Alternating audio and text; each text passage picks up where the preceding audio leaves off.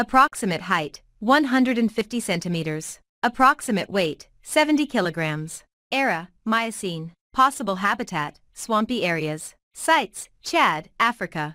Year of discovery, 2001. Hello, let me introduce myself. I am Sahelanthropus tchadensis, a name derived from Sahel, which is the region where I was discovered, and from anthropos, which in Greek means man. My name is Tumai, or at least that's how I was baptized by my discoverers. Tumai in the Kanuri language of the Sahel, where I was discovered, means hope for life, because that is the name given to children born in the dry season. I am approximately 6 to 7 million years old. For more information I will tell you that I belong to the period called Messinian or Messinian. This refers to the last age of the Miocene epoch that covers a period between 7,246,000 years and 5,332 billion years. My cranial volume is approximately 300 cubic centimeters, very similar to that of today's chimpanzees, and my height was 1 meter and 20 centimeters, with an approximate weight of 70 kilograms. I am an extinct hominid species. I have no relationship with other earlier hominids, but nevertheless I am very close to hominids. My fossil remains were found in the Jurab Desert along with 9 cranial and postcranial remains belonging to 6 members of my species.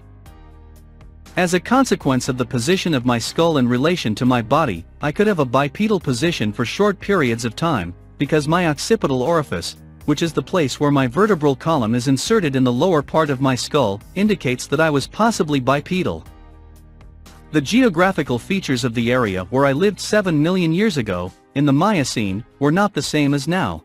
I lived near the Mega Chad Paleolake, where there was a forest, a river, and a wooded savanna. In the fauna around me, thousands of vertebrate fossils have been found, such as elephants, giraffes, antelopes, hippopotamuses, crocodiles, lizards, monkeys, fish and wild boars.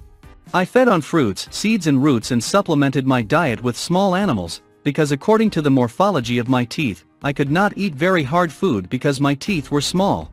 In the places where my bones were found, no objects or tools associated with my existence were found, which means that there is no evidence of cultural properties, although it is possible that I used very simple tools similar to those used by modern chimpanzees, such as stones or unmodified wooden sticks and other plant materials.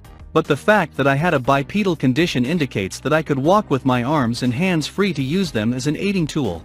There is no evidence of cultural attributes, but my species could have used simple tools, similar to those used by modern chimpanzees, including stones or unmodified sticks and other plant materials of very simple manipulation.